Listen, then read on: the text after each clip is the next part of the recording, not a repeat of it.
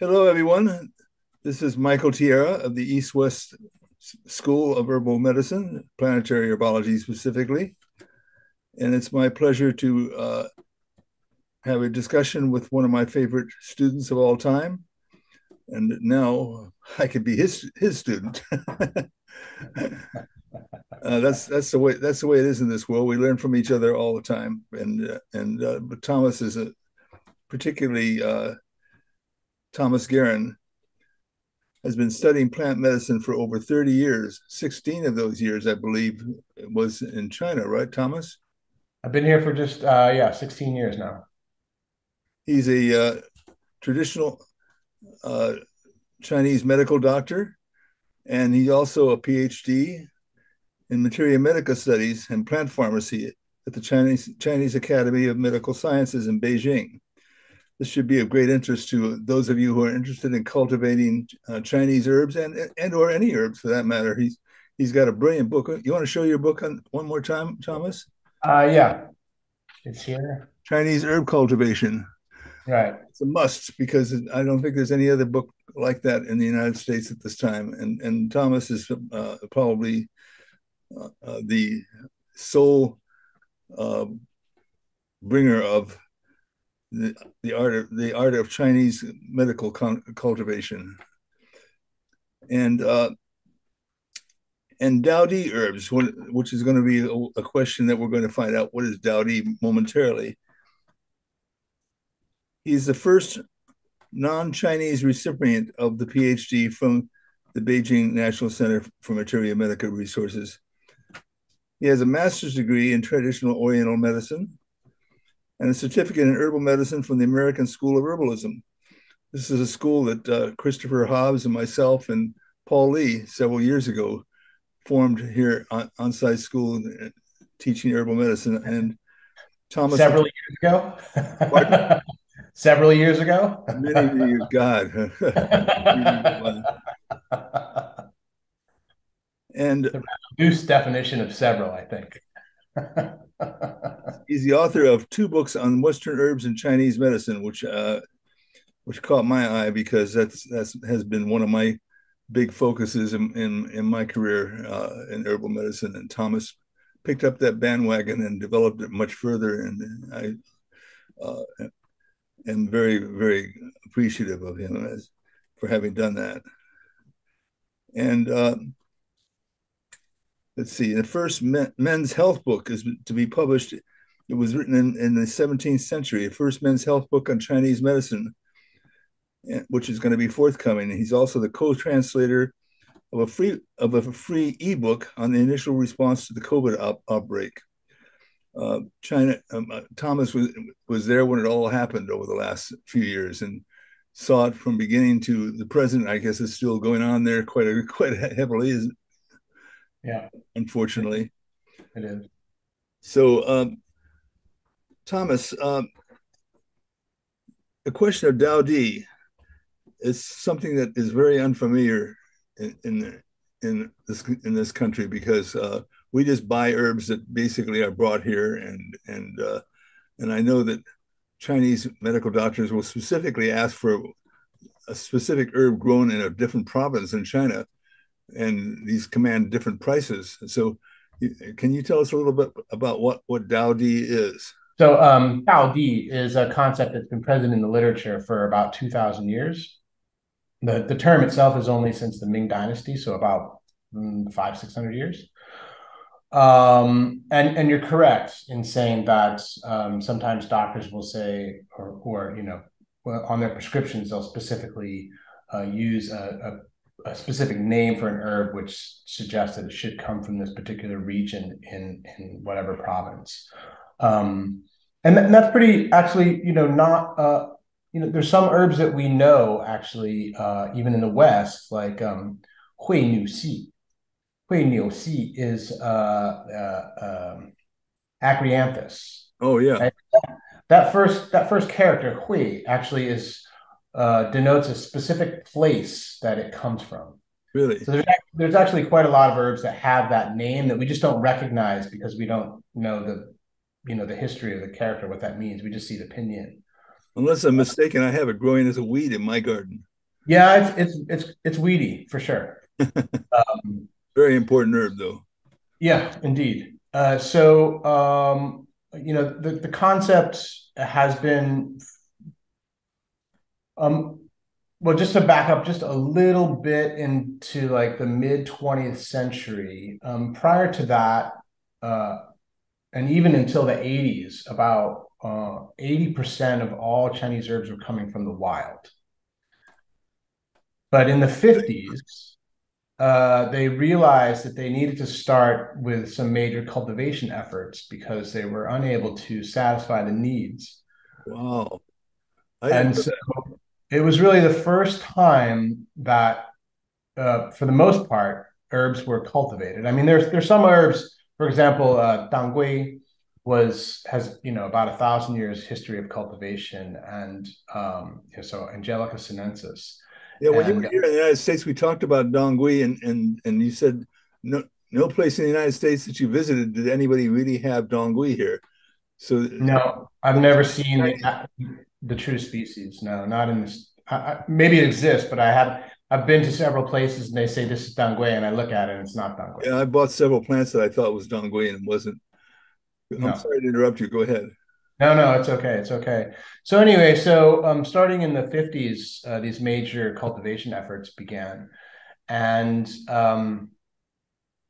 you know, not having grown these herbs before, like anybody who knows anything about growing plants, if you take something out of the wild and you bring it into a farming or even a garden situation, it's not always very simple. Sometimes it's easy, if it's kind of a weedy thing, maybe like nettles, you Yeah, can basically plant it and it grows. But for a lot of these species, it wasn't easy, and they ran into a lot of problems. They, very difficult for some of them. right. And so they started, looking in the research to try to understand better, what were the standards that were used for choosing the best herbs. And Daodi was, obviously one of the more important ones. So that sort of gave birth to further study. In part, there was other factors involved, but this was a big part of it, to this concept. And so today, it's been developed to the point where it's used a lot in marketing. So for example, most, or yeah, I think a lot of Chinese people, I'm not sure if most, but certainly a large percentage of Chinese people, just regular people, don't know anything about Chinese medicine per se, understand this term, or have heard the term at least. Maybe they don't fully understand it, but they've heard the term, and they know that Daodi herbs are considered the best herbs, right? Huh, And so this is something like, if you think about champagne, right? right. Champagne can only be called champagne if it's grown in a particular region in France, Huh, right? right. And I'm sorry, I forget that the term for that. It's somehow escaped my mind at the moment. But anyway, Daodi so champagne. yeah. But anyway, it's basically like that. So there's been a lot of research. We look at growing conditions, and then try to assess the chemistry of the plants, because the reality is not everybody, historically everybody has agreed that this is the region that is the Daodi region. Some authors say that's the region, or the other place is the region, and it's not clear why one would choose one region over another. And maybe their experience, and maybe relationships they had with people where they got the herbs, who knows. And Since our best tool of evaluating the quality of herbs at this point, other than talking to doctors in their clinical experience, is to look at the chemistry of the Right. herbs. And And I might ask you or add to this in the sense that the idea that there's such a thing as phytochemistry, where you could actually analyze and see the various compounds that plants contain, and then hopefully identify the active chemistry. That was historically not really known until very recently, and So my assumption here is that the closest we got to understanding the more ancient people had to understanding chemistry was in the flavors, and the flavors tended to represent chemical compounds as much as they could be understood in earlier times. Am I correct in that assumption? Sure, I think that's largely true. I mean, certainly, as the chemistry changes in a plant, so will the flavor. Exactly. So, something that is normally that we might consider very bitter, if it doesn't have those compounds in it, whatever it is that's making it bitter, Right. because it's grown in a place where it's not challenged or it doesn't have the right environment to produce those compounds, and it will be less bitter. Right. And so, just like someone who's trained at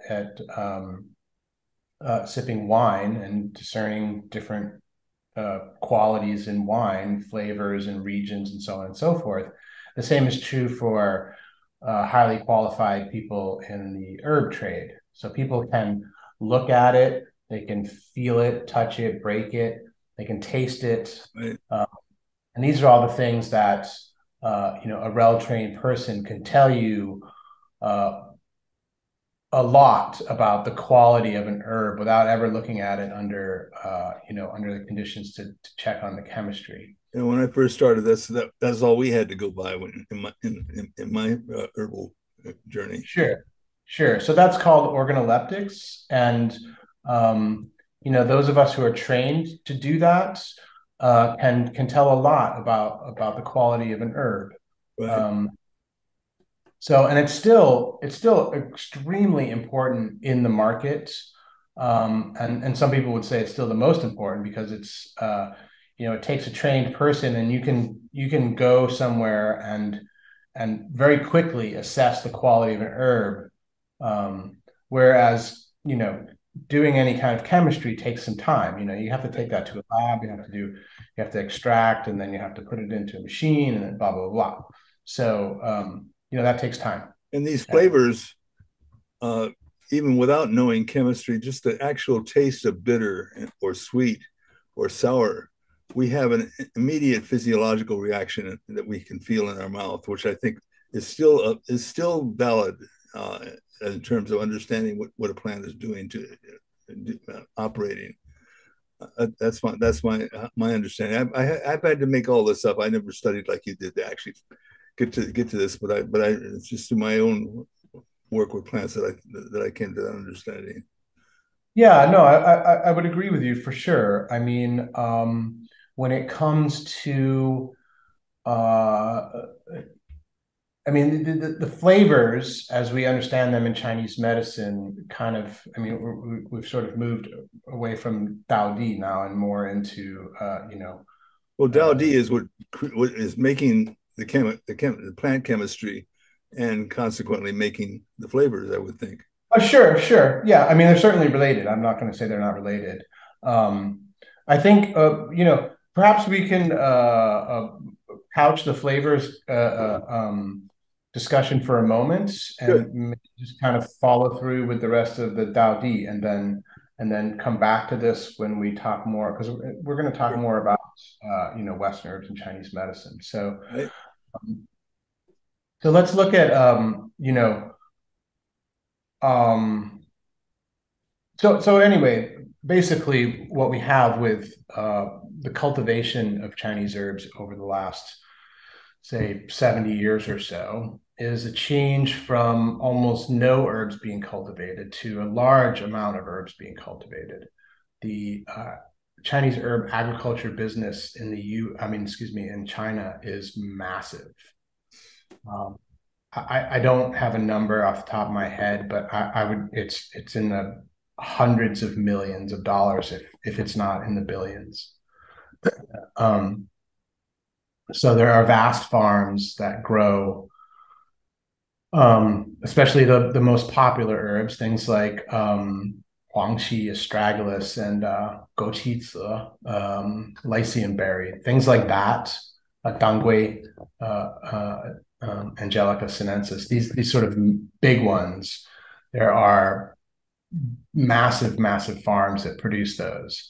The smaller ones, they're still maybe some fairly large farms, but then also they contract smaller, sort of what we will in Chinese we might translate something like household farmers. Basically, it's small farmers that may have an acre or less of land, and companies will go and contract people in an area to grow this herb. Hmm.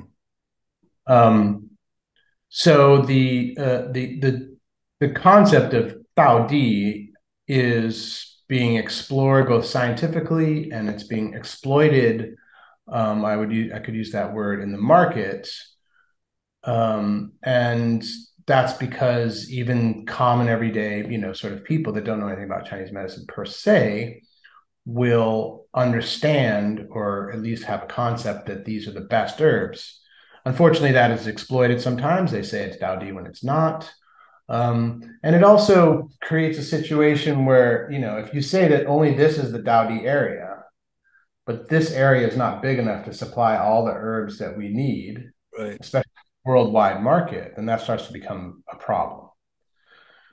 Right. So taking that concept and using it to grow herbs in the U.S. or anywhere outside of China. Not sure that Yeah, blurring. hold it closer. There, Yeah, there. the blurring thing is weird. I don't know. Like I have my.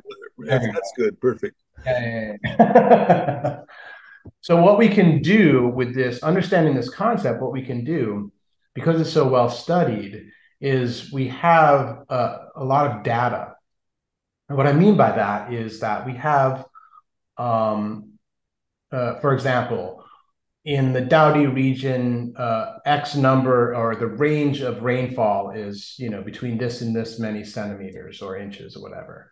And the number of days of sun and the soil pH and other aspects about soil health are understood. I mean, this is all very well studied. The amount of resources that the Chinese government puts into this kind of research is enormous. Something that we really are missing in the West. And so, I tapped into that to do this book. So this book is actually was originally edited by my advisor, my PhD advisor, and a woman from my committee. And so the reason it was translated is because anybody who's ever done a research graduate degree knows that they have to do some kind of work for their advisor. It's teaching, but they didn't really want me to teach. They wanted me to do something else, and we were trying to figure out what that was. And I saw this book, and I said, well, that people might be interested in that, and they said they thought, really, would people want that? I said, yeah, I think they would. And so my advisor said, okay, translate it. Basically, I mean, it was pretty quick and easy. And then I thought, oh boy, what have I got myself into? Like translating a text that has a lot of vocabulary in it that I'm not that familiar with. And so it was quite a job, and but I think I did a pretty good job, and it looks great, and it is the only text available for growing Chinese herbs in the English language that's actually based on what's done here. I believe it's the text is going to be increasing in importance in this country. I recall that my first meeting where I knew I was meeting Thomas Garran was in my garden, and that was a long time ago. But and Thomas came, and he worked in my garden for a while and did a great job, and I saw the depth of his interest in herbal medicine, which was really overwhelming. He was willing to do just about anything to learn more about herbal medicine. And as a result, I believe I gifted you my herb course.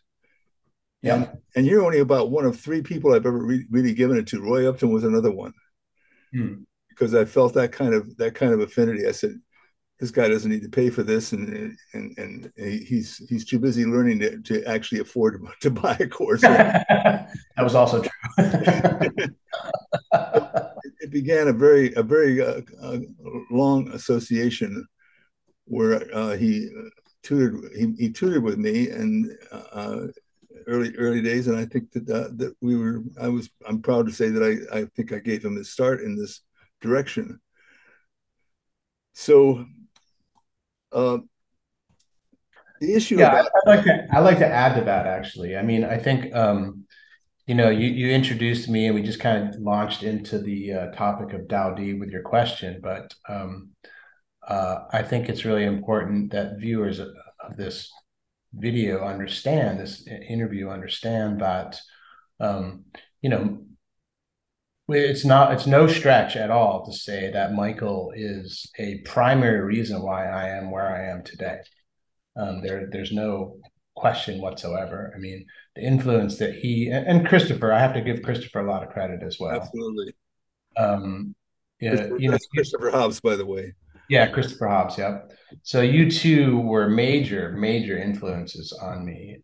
You know, of course I spent you know a couple of years at the school in Santa Cruz working with you folks, and it wasn't just being at the school, and it wasn't just tutoring in the clinic with you, and going through the whole, you know, getting my acupuncture license. It wasn't just that. It was also like uh, the way that I was treated as, you know, a student, but somewhat also like on some level, maybe not equal, but a supporter. You know, like I never felt like, We took you in as a colleague right off the bat because yeah, yeah. I mean, you also, I don't know if you remember this, but I think it was after the first, or maybe it was the second year, as a graduation present, you and Christopher gave me um, King's Dispensatory. oh wow, So, which was a heck of a gift, by the way. a heavy one too. Yeah. And you know, they were just being sort of republished by, I think it was the Eclectic Institute, which had published a bunch of these eclectic books. Um, and so, and you know, that really, that and all the other things that I'm talking about really set the stage for me to continue on and with confidence, and knowing that I could, you know, I had tried to tackle these very difficult things with very little background in the area, and it felt really natural and comfortable to do. And so as I moved on away from you two, I never felt like I can't do it. I always felt like of course I can do it, Right, which, you know, maybe was a little bit ignorant in times, but I've managed to do it. I just kept like forging ahead. and that you did Um, because uh, what Thomas went on to accomplish is something that I could only look at and admire. To me, a really great student is one who keeps learning and persists. And Thomas managed to get himself practicing in his own clinics and treating people, and then uh, making his way to China because he wanted to learn more. And here he is with a PhD from Beijing College and translating books there and respected by Chinese professors in China. And he's coming back to the United States soon. this is true. Yes, yes. So my wife and I are moving back later this year. We'll be based in Western Massachusetts, where we'll be doing you know, we'll be farming and running business there, and teaching, and you know, part of the this work that I've been doing, I've been working with universities doing research on growing Chinese herbs, and so we're going to continue doing that and working towards bringing you know, commercially available volumes to the market. So that's that's kind of my focus at this point. You know, various doing various teaching and putting a lot of energy into this growing thing, because I just see that it's an incredibly important aspect of the medicine that's I wouldn't say it's been totally overlooked, but it certainly hasn't had the kind of energy, and certainly we haven't been able to bring it to fulfillment. So it was And amazing. I think the pandemic showed in a lot of ways the importance of this with supply chain problems.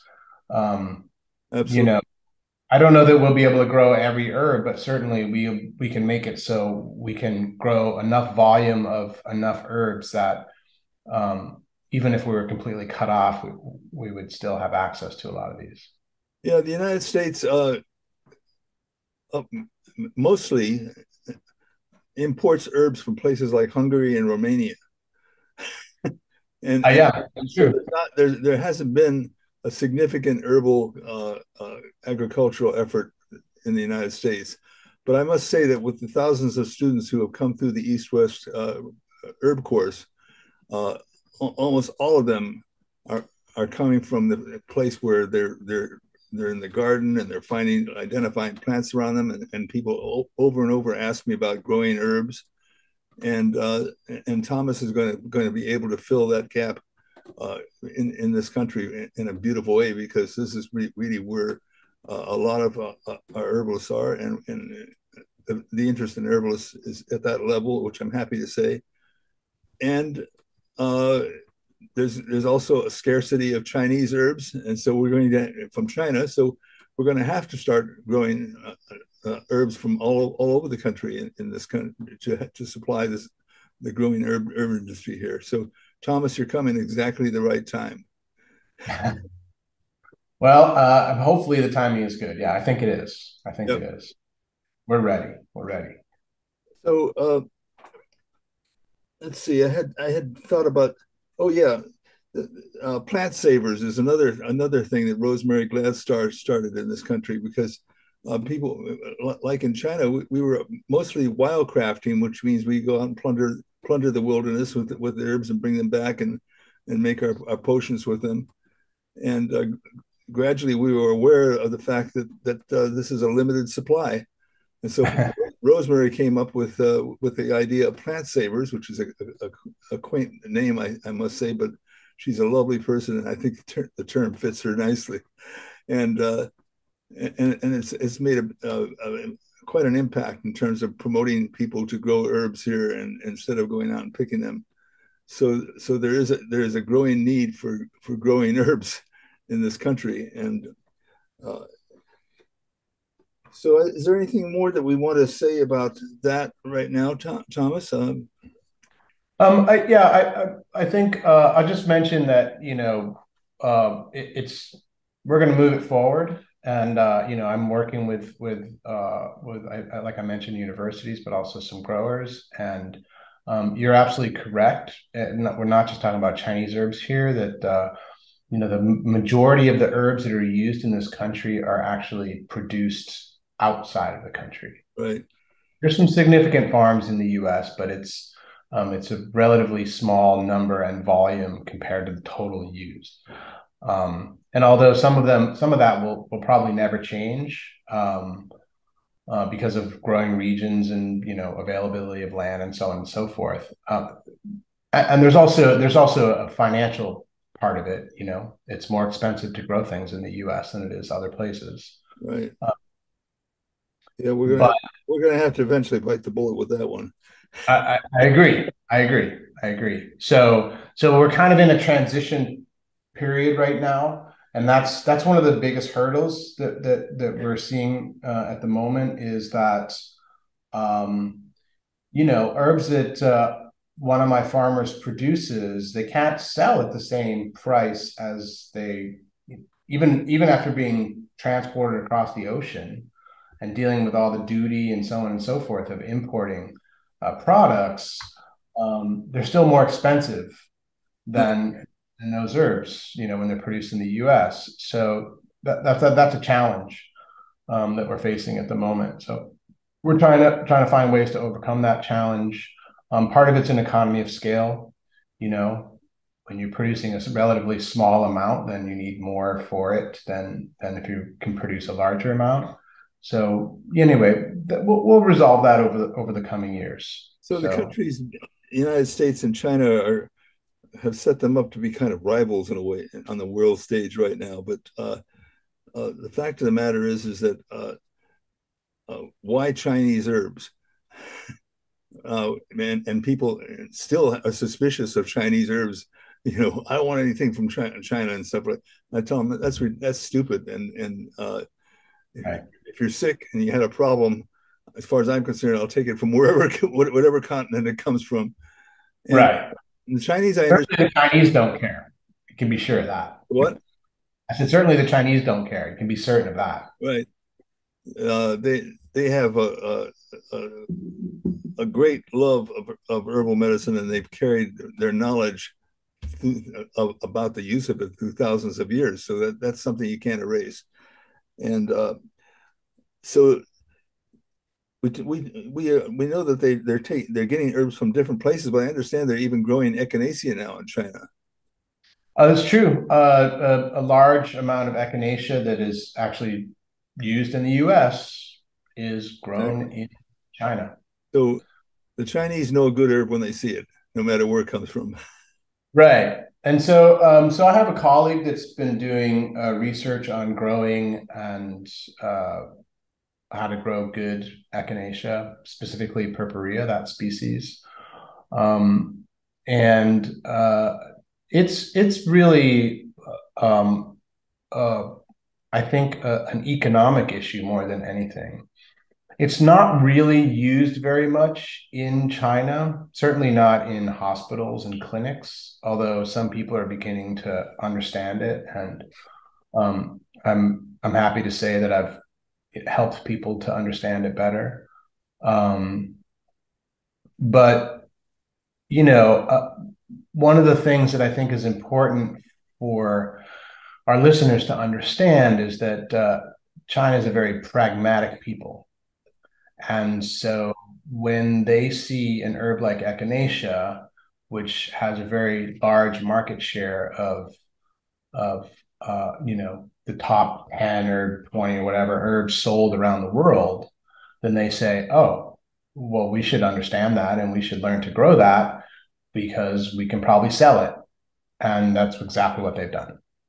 So I know for a fact that many, many, many tons of echinacea that is sold in the U.S. on the supplement market is cultivated, produced, dried, etc., in China and then exported to the U.S., Good. which to me sounds a little bit bizarre since it's a native plant from the U.S. and Canada.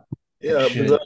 bizarre thing on my side is having had at least a couple of students from Hong Kong come to the United States and study with me. And I said, "What are you studying with me for? You're in the capital of herbal medicine in the world." I said, "I want to go there and learn what you got." And no, they've reassured me over the years that in Hong Kong, the younger generation just have a fascination with the herbs that grow in the United States because they're something new. Just like many of us have a fascination with herbs that grow in India and China and other places initially because it was something exotic and interesting and that we had no. And so there is this wonderful thing about how herbs circulate based on people's curiosity. Also, that's a Yeah. lot. That's a lot how we learn about herbs. People taste them, and some of them die, and some of them live. Yeah. Well, thankfully, I think we've moved past that stage in our development of understanding herbs. Times But I worried about myself. yeah, well, I can admit to poisoning myself a few times. Still here to talk about it, fortunately, but I've certainly overdone it a couple of times. Um, but that I think that sort of is a nice segue into the work that really I mean, there's a few other people that did some similar work, but I think your planetary herbology kind of set the stage for um, taking the paradigm of Chinese medical theory, that system, and then taking herbs that you knew and loved basically from your backyard, or at least that were more sort of Pacific Northwest. Western, if you want to call it that. But the sort of love of the system of Chinese medicine and the love of these plants that you were perhaps more familiar with or understood better or had more access to, and sort of marrying those two together. And so, I think that, I mean, I consider myself extremely fortunate to have sort of quite mistakenly stepped right into the middle of that. Um, Absolutely. And as I said, carried the ball, I think, farther, much farther down the field, which I respect and appreciate about you. Yep. well, I think, there's something to the person that starts something and sets a foundation for it to happen. That's a different sort of level, if you will, than someone who goes like, oh, that's cool. Okay, so now I have this foundation that's already built for me. Now I can build on that. So it's perhaps I won't say that there's nothing innovative about what I did, but I don't know that it could have happened without what you had done prior. I don't even know if I would have thought of it, to be Right. honest. Well, Maybe not. I don't know. Chinese medicine is widely accepted, ever more widely accepted and respected in the United States more than any other system. Ayurveda has come in, but they've come in with certain biases that think has limited them. They immediately wedded it to yoga, and in fact, Ayurveda is a branch of yoga, uh, one of the several branches.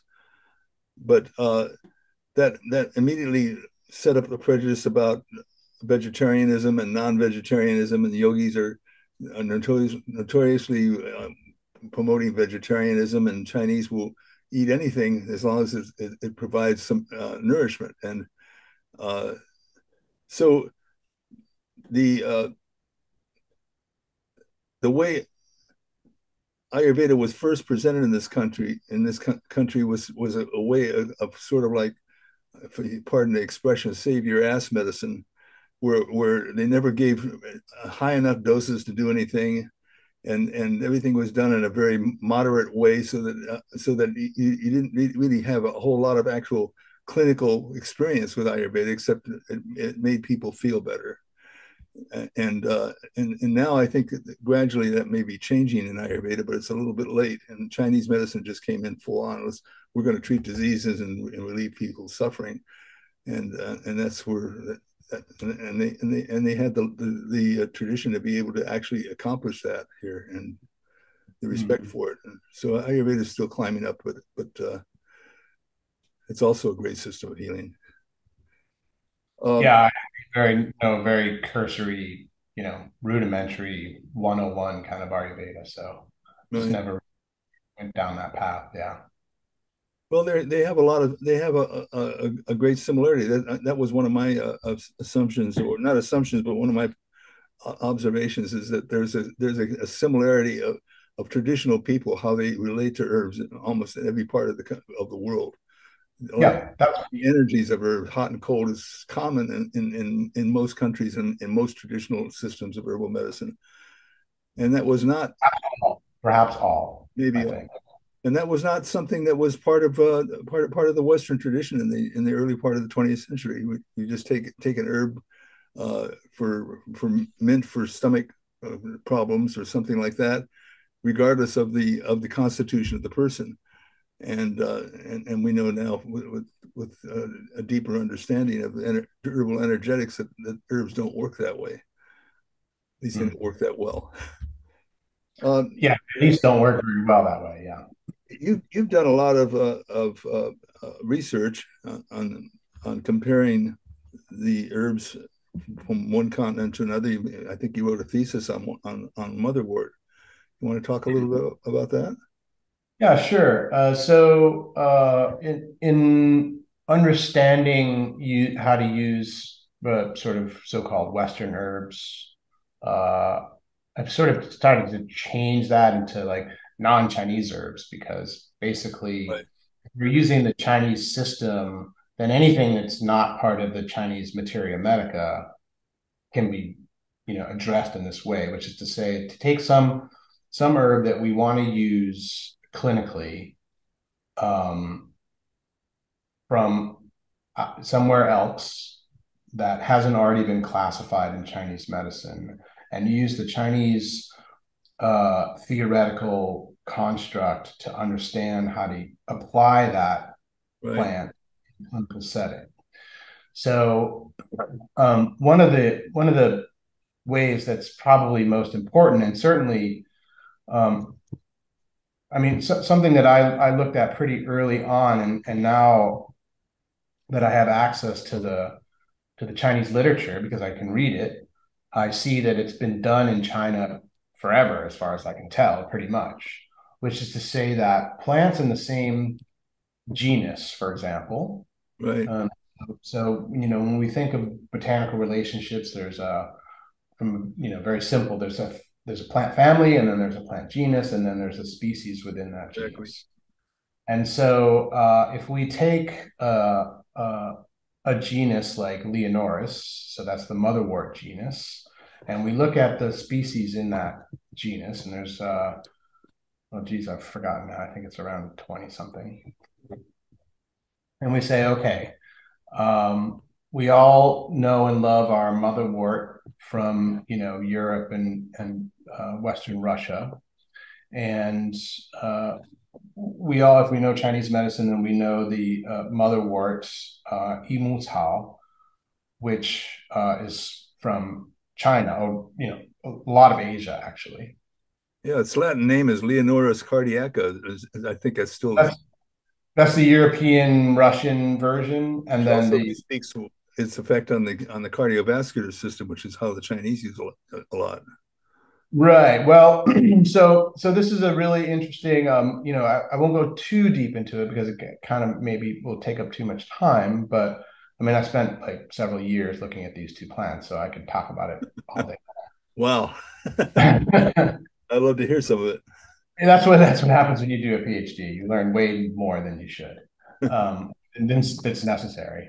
The Chinese name for this, so the botanical name is Leonoris japonica, and the Chinese name is Yi Mu Cao. So Yi means boost, or to it's like um, 不中益气汤, that formula, that E is like boost the chi kind of thing. So Wow. Huh.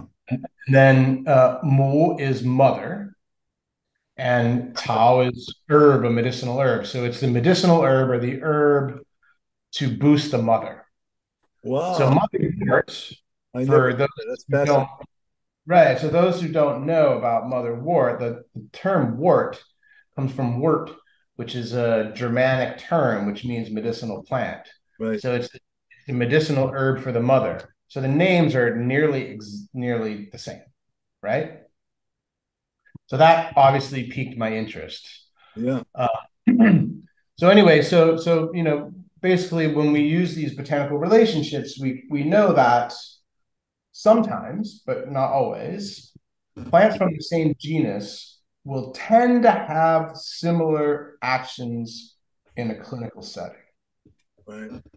And so if we look at these two plants, they have the same name basically, like almost exactly the same name. So that's like a pretty good clue that they're used the same. And so I started investigating the literature, and what I found, which was extraordinarily, I mean, I think one of the things that I found that was probably the most interesting, and I did chemistry, I did historical research looking at all the texts I could find for both species. And then I also did some genetics to look at how they were related genetically. So I won't really talk about the genetics because it's not that interesting, to be honest. Um, It'd be over uh, my head also. and I'll probably lose at least half of the listeners anyway. So then, if we look at the literature, one of the things that I found that was most interesting about Yimu Cao, the Chinese species, is that until the Qing dynasty, so only a couple hundred years ago, it was almost exclusively, and basically, we can say exclusively, 99.999% of the time, it was used only for postpartum diseases. Wow. It was not used for menstrual diseases. Really? There's almost no mention of anything like that prior to the Qing dynasty. So what would be postpartum diseases, a sample of that? So excessive bleeding is a big one. Between 18%. Other types of symptoms like dizziness, seeing ghosts, um, Really? muddled thinking, anxiety, swelling, Huh. those types of postpartum diseases. I mean, you have to consider that uh, postpartum health was not the same 500 years ago or 1,000 years ago as it Right. is today, right? Um, and so I found that to be extraordinarily interesting because starting in about the mid Qing dynasty and on, it's discussed frequently, if not always, as an herb used to treat menstrual disorders. But it's not really in too many of the formulas. And so, because a lot of the formulas we use in Chinese medicine are older than that. Yeah, I've noticed that. Uh-huh. Right. So it's not really in most of those formulas, even though everyone thinks of it for that. But interestingly, another interesting thing is that in China, pretty much every woman in the country, no matter where you have your child, if you have it in any hospital in the country, which most people do, or if you have a midwife, which would only happen in the countryside these days, they all are given motherwort after they have almost every single person, So they every woman ever had a child. so If you after ask they them, have the baby, that they're all given motherwort. yep, right. Clean the battlefield. I guess that's one way of looking at it. Yeah. Well, having giving Well, birth conversely, is conversely, the Western motherwort, Leonoris cardiaca, right. always discussed for these problems. Always, like through the entire literature, but Oh, also for these other. The reason it's called cardiaca, and previous to being put in this Leonoris genus, it was actually called cardiaca. So it right. was well known for use for anxiety and insomnia and these types of diseases. Huh. Um, but it's always also been discussed for women's health, for in a broader sense, which obviously includes menstrual diseases. Um, so that difference I saw as pretty important. The next thing I discovered was that in the cases in postpartum diseases where there were some kind of what we might call mental emotional problems, the doctors or the prescriptions always included using the herb either fresh as a juice or processed with alcohol in almost every single case. Really? So that means that they were getting something either from the fresh juice or the alcohol preparation that they couldn't get from a decoction. Huh. And so then I started exploring what that could be. And it turns out that in the chemistry, the the Chinese species, there's two primary alkaloids found in the Western species, and only one of those is present in the Chinese species. And that is, it's water soluble, but it's more soluble in alcohol. I And see. so if you use alcohol, you get more of that compound, and you also get more of some other compounds that are important for producing this calming action that Leonoris has. And so those flavonoids are more soluble in alcohol than they are in water. And when you process, either use the fresh juice or you process the herb in alcohol, then you get more of a calming action. And so the Chinese recognized that though they didn't think about the chemistry, of course, they didn't know about the chemistry, but they knew that it was a different product. And that talks about, the powder aspect and all these different ways that they produce. Yeah, Baozi is the method that the Chinese use, which are many, of processing herbs to bring out certain properties in Right, herbs that make them more prominent. right. So for those who aren't really familiar with powder, just very, very briefly, there's a long list of processing techniques that happen to the dried herb. For example, it might be soaked in alcohol and then heated to dry it, and then that herb is decocted. And so what that does, it actually frees up some of the constituents that are more alcohol soluble or only alcohol soluble Right. become part of the decoction. So that's just one small example. There's a lot. And Uh, it's been my thesis that or my belief in that basically Western herbalism has mainly gotten to the place where everything goes into alcohol or water, and and both of those things, when people throw the mark, which is the stuff that's left at the end, they throw it away. A lot of us ask, well, what is that good for? And indeed, right, indeed, the Chinese and India both have ways of bringing out certain qualities in the herbs by how it's processed that we haven't even begun to explore. And now with bringing Chinese medicine into the West, there's the opportunity of actually experiencing processing Western herbs to see what we can do to change the properties and alter the properties, which I think is right. really fascinating. Yeah, I mean, I've experimented with some of that. I talk about it in my books, but it's pretty rudimentary. Just I just it's time and energy to do all these things, and I know. I'm actually working on a powder book because there's not really a good powder book in English, not that covers how to really do it. Yeah, And I got the only one I think there is, and that's what we got. yeah. I mean, that's another thing. Just like the Daodi literature, there's a vast, I mean, I think one of the blessings of coming to China is that I've been able to really immerse myself in the not just the culture, but the language um, and having access to the language now allows me to sort of read all this stuff that we don't have in English. And we'll never, I mean, a lot of it will never be translated just because it's just a time and energy thing. I mean, there's thousands of volumes, so. Right, And anyway, so yeah, just like I know we're getting close to time there, but so Leonor's is just is an example of how we can use botanical relationships to understand how to use, quote unquote Western herbs in Chinese medicine.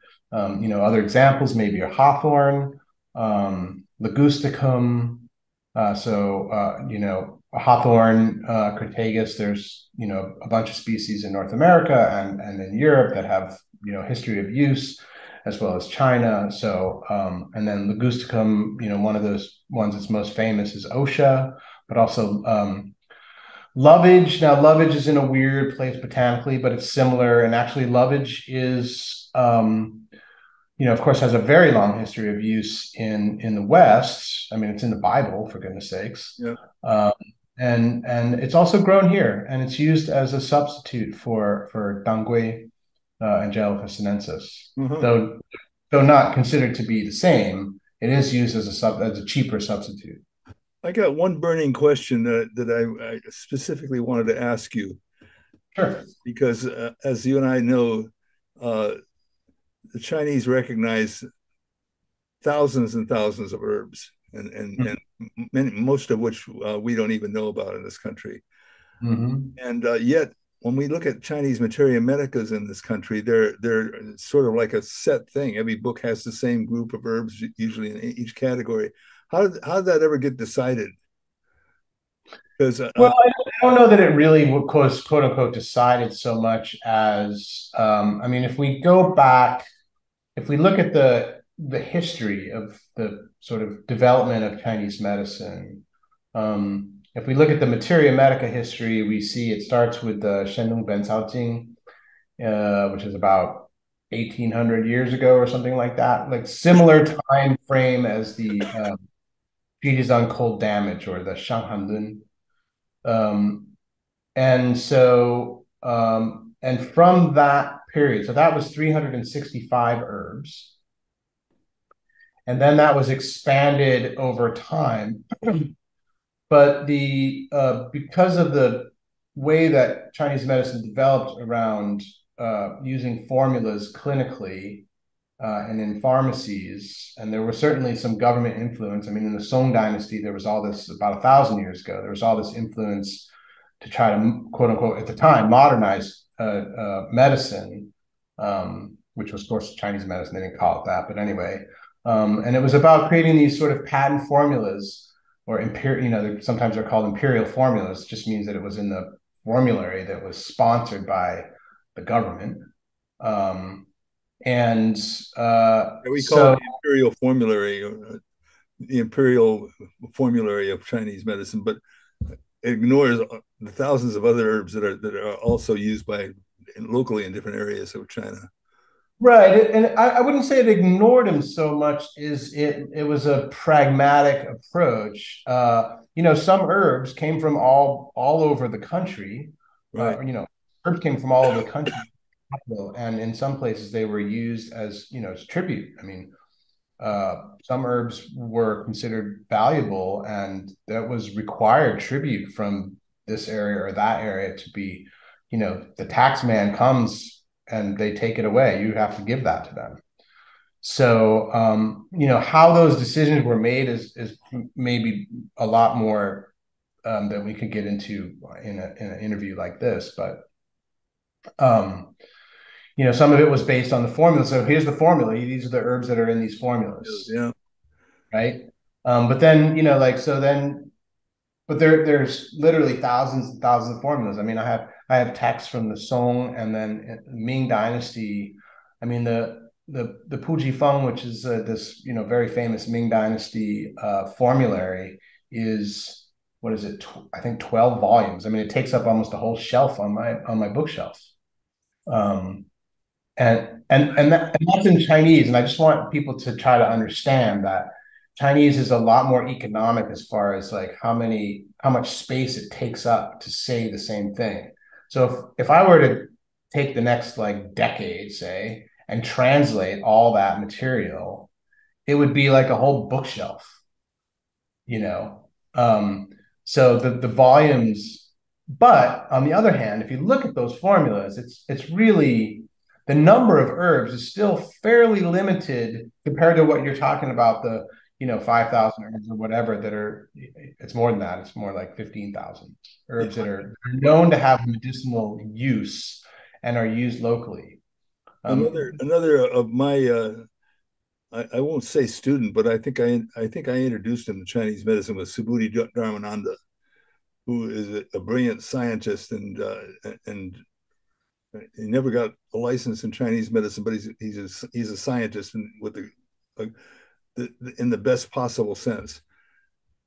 And when he got interested in herbs, and he also edited my first book, The Way of Herbs, which was a great boon. He was fantastic. But when he decided to actually write a course on Chinese medicine, he structured the course around studying the herbs and the formulas, which I still think is one of the best ways to learn the Chinese materia medica. Learn the formulas and then learn the herbs and the formula. I don't know if they do that in China, but I think it was a great thing that Subhuti stumbled on when he created that approach to learning Chinese medicine many years ago, of course. Yeah. Well, listen, I think we've whetted people's appetite about the possibility of what they can learn about using herbs, Western herbs in the Chinese way, so that you can be more accurate and achieve more accurate results. and also the possibilities of growing herbs, something that the East West Herb Course has been very deficient in. We haven't put a big emphasis on it because we've been waiting for somebody like Thomas to come along. We want to have the best in that department, and he is, in my opinion, the best. We teach. We have a we have the learning garden, and we teach mostly kids from schools, local schools. What do you teach about growing things? Yeah, I teach about. I try to help them to understand the connections between them, the plants, and the soil. Basically, like Wonderful. my version of ecology for for little kids, and the importance of composting, and just I mean they're city kids mostly, so you know they don't really know too much, and I can pull the microscope out after we've talked about the importance of these little organisms that you can't see in the soil, and get them to take soil samples and then put them under the microscope, and they can see all these little critters running around in the microscope, which is really fun. It is. Yeah. Do they really have an effective treatment for prostate, enlarged prostate? Saw palmetto is uh, it's very feeble as far as I'm concerned. Maybe in the early stages it might help a bit, but that's about it. David Winston takes some exception when I say that, but that's been my experience with him given to men as well. So Right. Well, I think I think you can also keep in mind that not everything works for everybody, yeah, right? And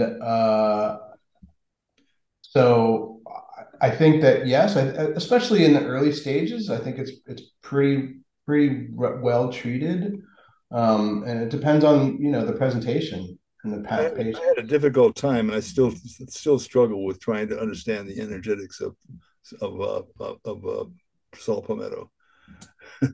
Whether Yeah, it's yang. yeah. To be honest, that's not an herb that I really ever used very much. I know So I don't really. It's not in any of my books, they have and a nourishing property in terms of enlarging women's breasts. So that would speak of putting into a yin category. But then the idea of frequent urination possibly would be more of a yang category. or And maybe an astringent category. pardon? Maybe an astringent category. It might. Yeah, I don't know. I think it maybe. I've always kind of thought like sort of it's like a cornice sort of thing, yeah, kind of. Not yeah. exactly the same, but in that sort of like area where it's nourishing, but it's also astringent. Um, that would make the most sense to me, but without really having used it too much or even really investigated it that much, to be honest, I don't know why it never just. Yeah, I don't know why. It's one of those herbs that just kind of like always. I kind of always went, man. Yeah, I've tended to avoid it or put it into a product just because it's a selling point. But then I put the other herbs that I think are really doing things in it with it. But one really clear. First of all, Guial was something that I kind of like use a lot in my formulations without necessarily even thinking about it. And mostly I use the synergistic aspect of it, but I know there's other Sure. aspects of Guial.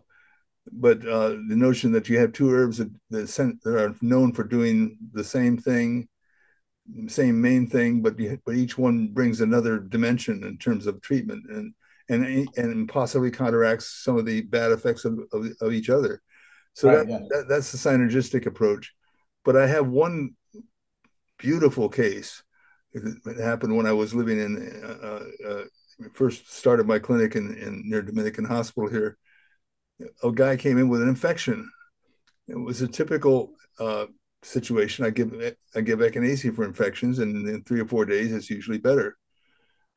But this guy did not respond to it, and he came in 2 or 3 weeks in a row. And I decided he had chi deficiency, and I just added like a quarter part of ginseng to the echinacea, and immediately it clicked. And that I tell that story over and over again because that just shows how the herbs can complement and enhance each other's effects and so forth. And so I think Duyal is really important, and I think that a lot of there's this number of Chinese doctors who don't actually relate to the classical formulas that much. They just build up formulas based on Duyal. And a guy named Kenneth Pang, who was a teacher of Ken Smith, who was one of the first acupuncturists in Santa Cruz, actually, along with myself and Martha Benedict came afterwards. And anyway, he studied with Kenneth Pang, and Kenneth Pang didn't, as far as I could tell, use traditional formulas. He put together herbs based on Duyal and matching the patient's symptoms with that. So it'd be very interesting to see how that can be done with Western herbs. Yeah, I think it's interesting. One of the things that I've learned by studying the older texts, the Western texts, is that they, even the eclectics pretty regularly say like, oh, it works better when you give it with this, or it treats this, and this, but for treating that, add this herb to it. Yeah. You know what I mean? So it's just not emphasized. Right. So it's in the texts. It just hasn't been emphasized. And so I think that's one of the things that I want to explore more. I'm digitizing all these texts, making them searchable. That's a project I've been doing.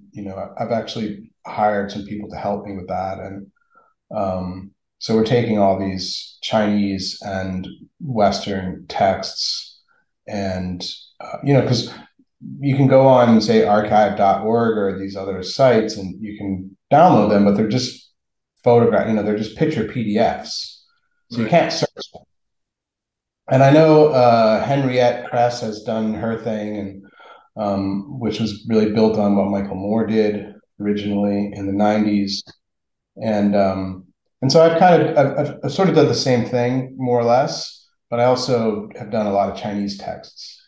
And what that allows me to do is to investigate, these kinds of questions. Like, okay, so black cohosh, how did the eclectics what did the eclectics do with that herb? Right. And what other herbs did they use it with?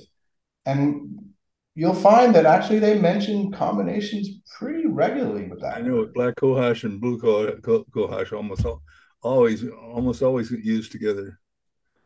Right. So I mean, I think it's I think it was one of those things that was done. It wasn't really emphasized very much, and it sort of stopped developing. I mean, because what happened in the 20s, right? I mean, herbal medicine basically got cut off at the knees. And so anything that was developed in the first couple hundred years in US herbal medicine sort of almost completely ended Right. until the 60s. Really. I mean, there was very little between the 20s and the 60s, Yep. almost none, right? I was there with when the last herbal pharmacy in the country on Ellis Street in San Francisco closed, and and he basically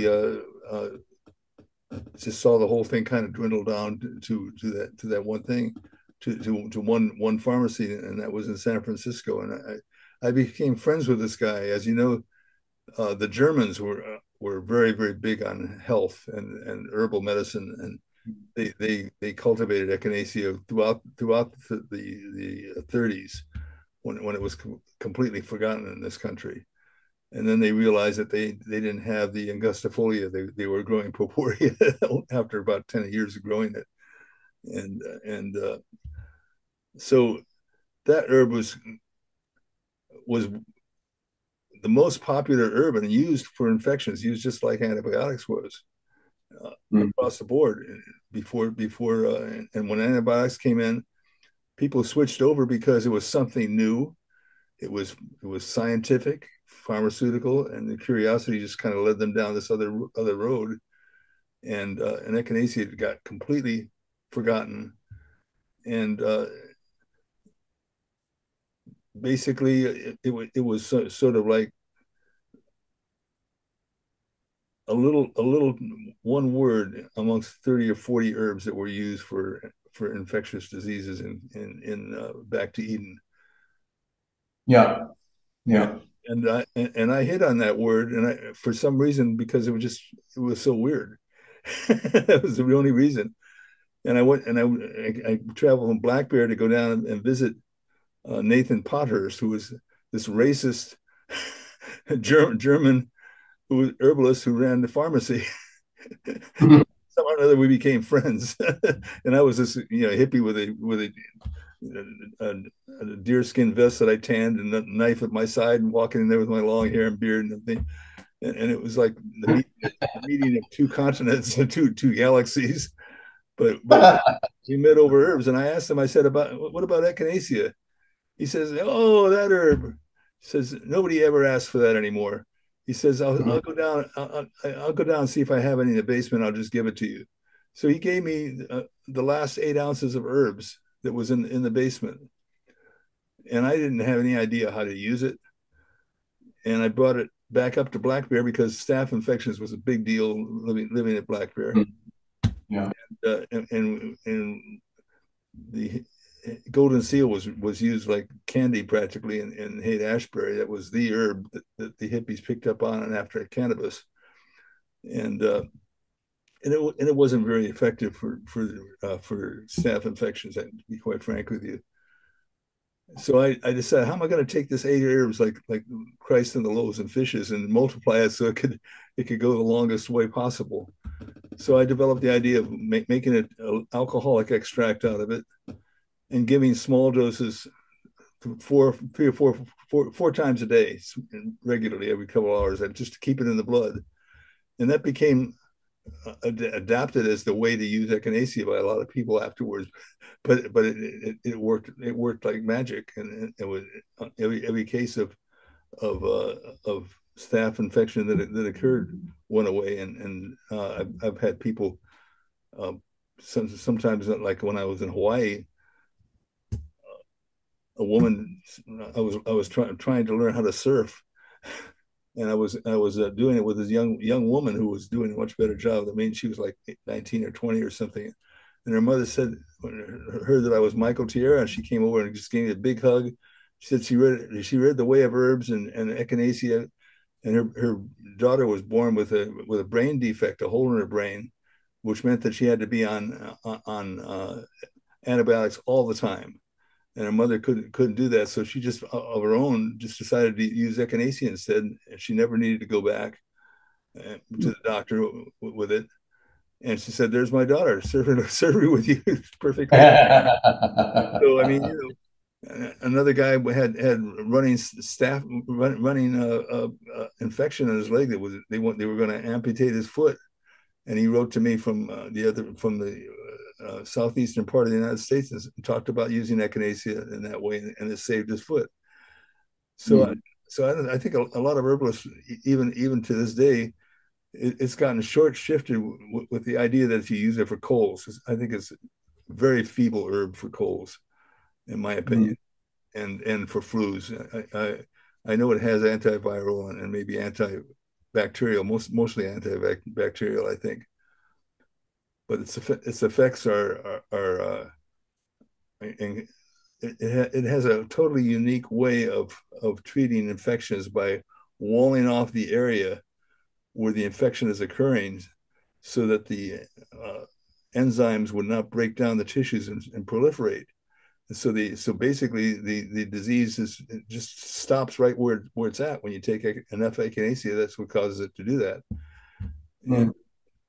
And so then the echinacea revival, one of the top selling herbs in the country. So my path in herbal medicine, which I also honor, as I know you do yours, was very different from yours. I think when you started out, I felt kinship because I felt like you started out in your way from where I was when I started out, just Mhm. grappling whatever I could from wherever I could find it, Right. Yeah. and then you decided to get a more systematic way of going at it, and now you're an incredible scholar, and hooray, Still like to get my hands dirty. huh? I still like to get my hands dirty.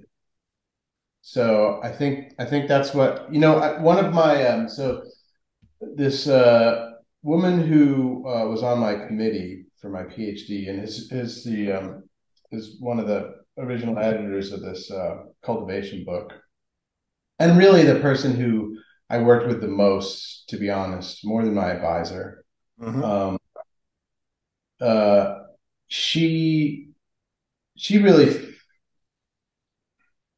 she often talks about me as an example of someone who really gets it, because not only can I like go to the lab and do that work, but then I can actually go to the farm and do the work there too.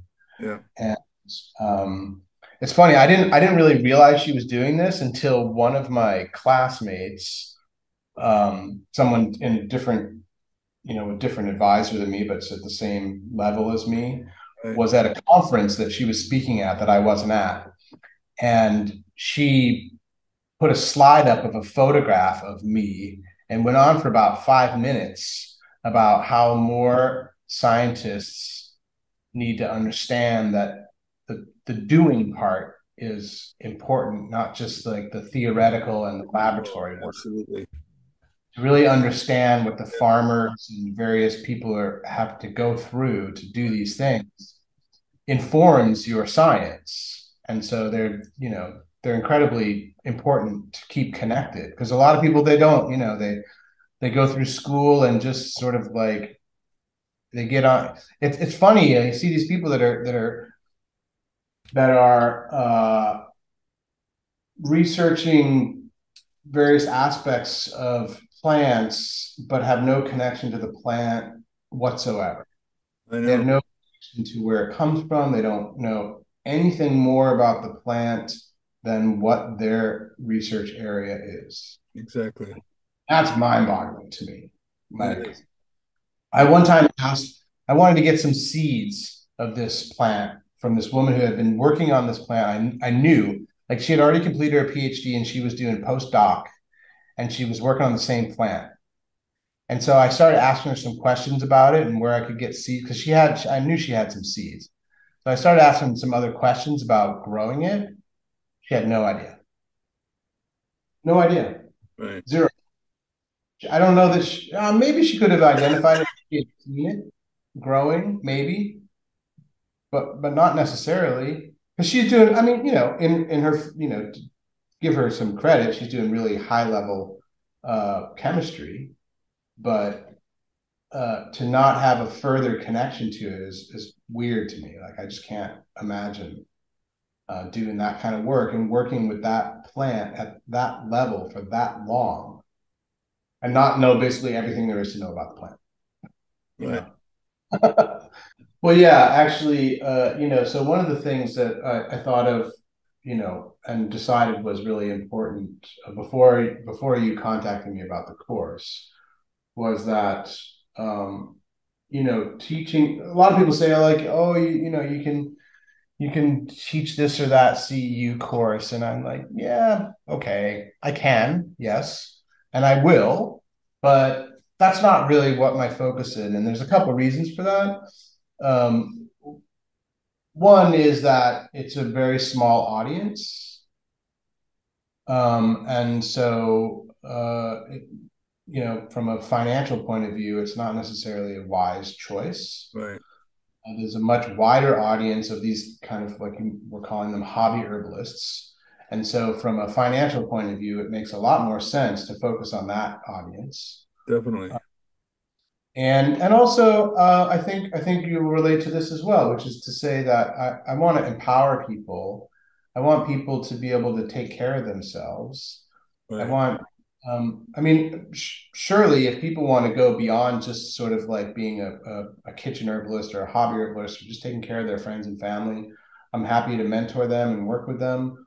Um, but I think my primary interest at this point, outside of my sort of academic scholarly interests, which are really just a lot of mental masturbation, which I enjoy. Um, I mean, who doesn't like to jerk off occasionally, right?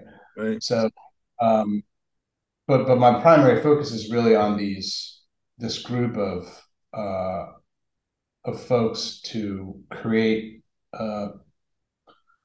or to empower this group of people because I have a really strong sense that this empowerment has been essentially taken away, stolen by the pharmaceutical companies, and all the thing that's sort of like the mechanism that's built up around that in the country and in a lot of places in the world, most places in the world. And I think a lot of people want that. They want to be empowered. They want to find ways to be independent of the system, for lack of a better word. Right. Um, The system also, I think, includes the the TCM group. That's also a system, and the language that's used is tends to separate people because they don't feel like they have an entrance into it. The jargon that's used and the language that's used in each of these systems uh, is keeps people separate. And I keep thinking that I'm a culpepper herbalist, and from what you're describing right now, you're a culpepper herbalist also. Basically taking the texts that people uh, spend years like talking about theoretical points and maybe one herb, while people down the street could not afford that herb or any herbs and were not being served. So he took these texts that they were arguing with that were all in Latin and Greek. That was how they protected their profession, and he translated it into English. And yeah, that was a big historical thing. And next to the Bible, I think it's the most published book, in 2 editions over the ages, 300 years. right. And so I would agree on that sense of like a Culpeper herbalist. I don't think I've ever thought of that I per haven't se. either until now. Um, I think that, I mean, to your point about sort of Chinese medicine, one of the things that I don't think is really avoidable is that, um, you know, Chinese medicine comes out of a different culture. The um, you can't. I would strongly oppose um, watering down the language to fit modern Westerners so that they saw the words and go, "Oh, I know what that means." I just don't think you can do that and preserve the medicine. I really don't. So there is a language that you need to learn, and I don't mean you need to learn Chinese per se, but there is a vocabulary that you need to learn, and that's true of any. Certainly when you first started, studying herbal medicine, you didn't really know what I mean, even the anti-inflammatory. Maybe you had some vague concept of it, but you didn't really know what it meant. And so I think that if a person really wants to study Chinese medicine, then they do need to learn that vocabulary. Simple as that. You don't necessarily need to learn the Wiseman and Yeh dictionary. You don't need to learn all those to be able to take care of your family with a very sort of rudimentary understanding of Chinese medicine. I think that's reasonable. But if you want to take it beyond that, then you just have to. I don't really see how you can get around that. Well, Um, I mean, just as an example, even ragweed, which I've had a lot of personal use of lately. I wrote a blog on using ragweed for coughs, because of course, it's popularly used for hay fever and things like that. But I had this cough that lingered, and was happening because there was a postnasal discharge going in my throat. It caused me to cough, and still have a little bit of it. And I'd take a little bit of ragweed tincture, 15, Mm-hmm. 15, 30 drops, and I'd have relief for a few hours afterwards. And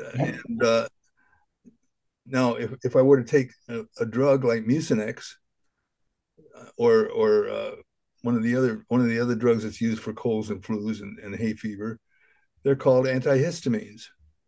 As far as I'm concerned, Right. ragweed is an antihistamine. I would agree.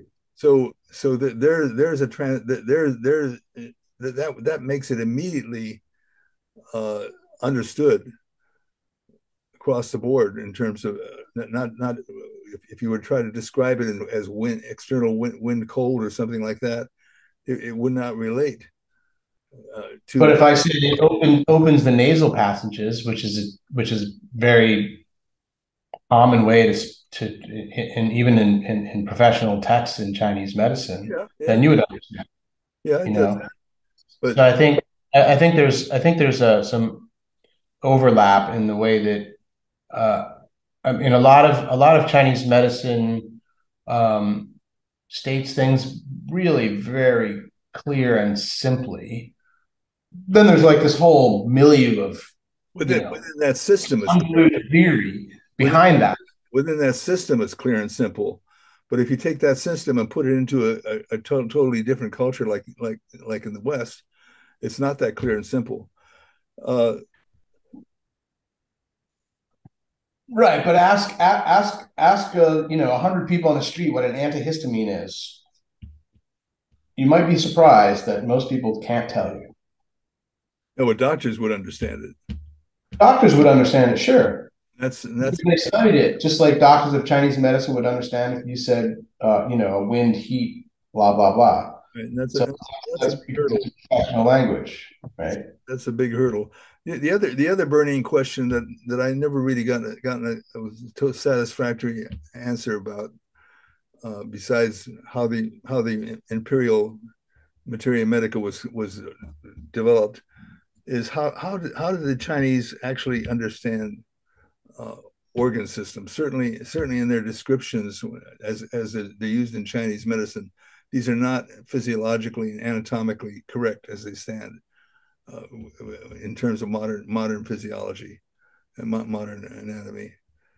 And so, while the importance of the kidneys, as an example, or the importance of the spleen in Chinese medicine, in Western herbal medicine, the spleen is a removable organ.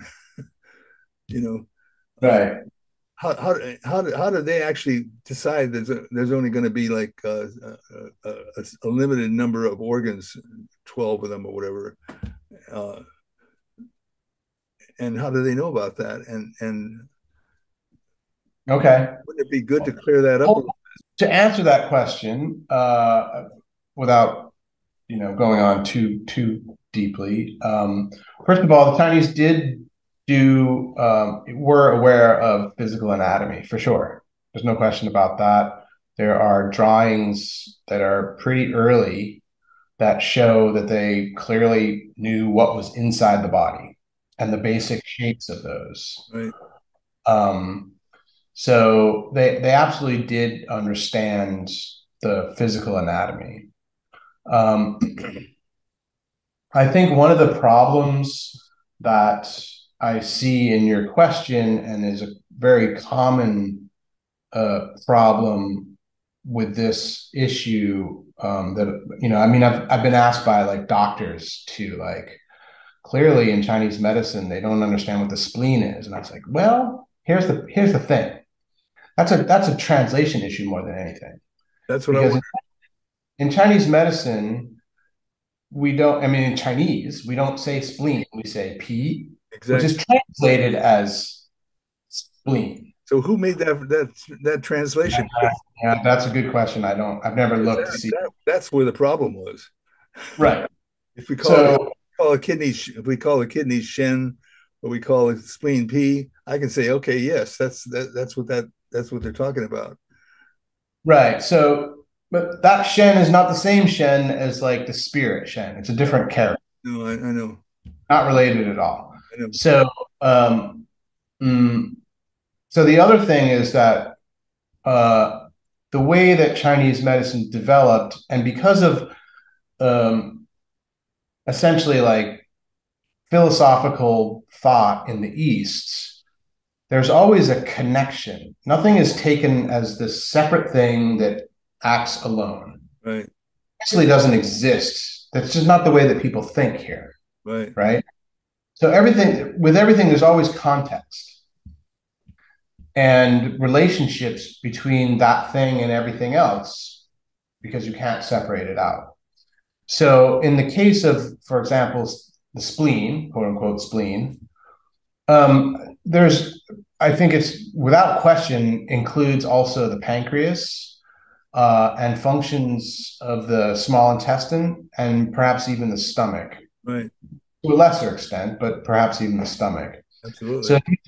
if you took the digestive functions of, to some extent, the stomach, the small intestine, the pancreas, and sure, the spleen, put that in there too. Then you have a much more closer understanding of what is meant by what we call, spleen in English in Chinese medicine. But whoever decided to translate that as spleen, because Right. that's a mistake. But I don't see any attempt in Chinese medical circles to actually correct those kinds of errors.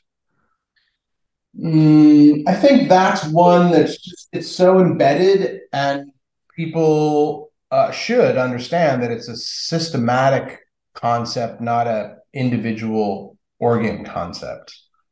A better word that certainly there could have been a better word chosen, but I don't know what it would be.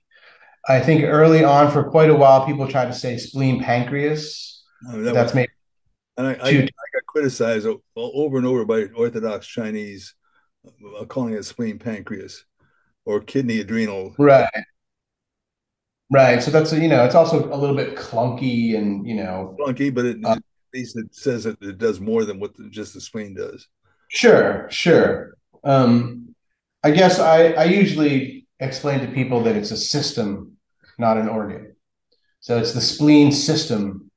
It's the, kidney system, which is to say that it's not just what that physical organ does, but because, when these concepts were developed, I mean, you have to you have to give them a little credit. I mean, this stuff was first written down. I mean, the earliest stuff we have is over 2,000 years, Right. and certainly the concepts were developed before that.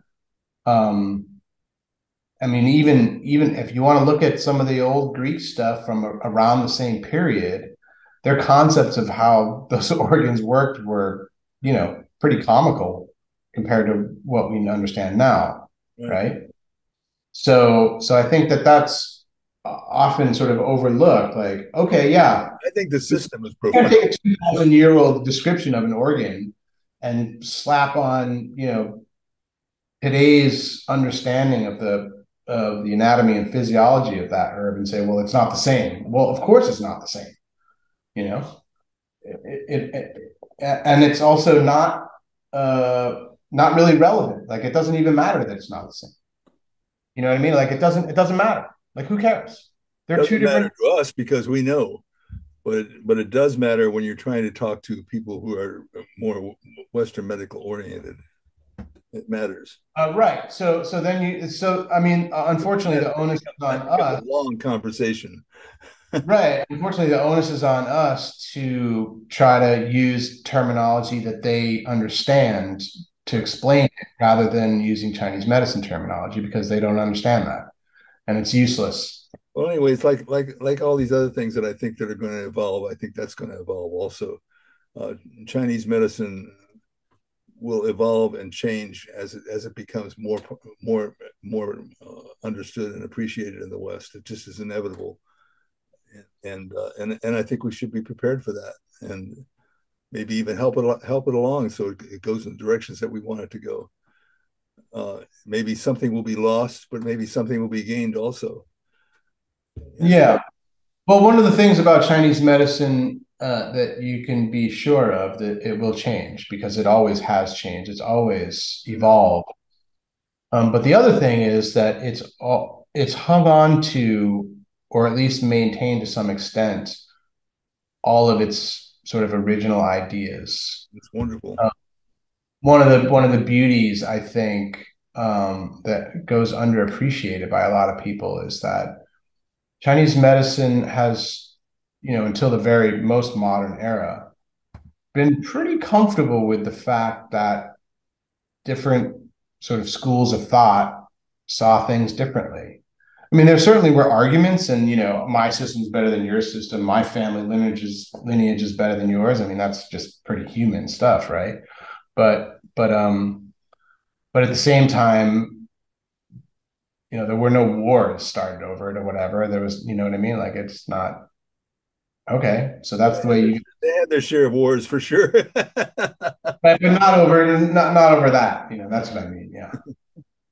It's one of the things that Paul Umschild really pointed out very strongly to me when I read it is the effect of politics on Chinese on medicine.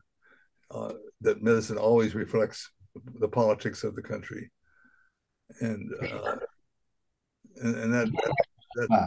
I found that to be really fascinating. Thank you. All right. Great. All right. Bye bye. Have a good Bye. dinner.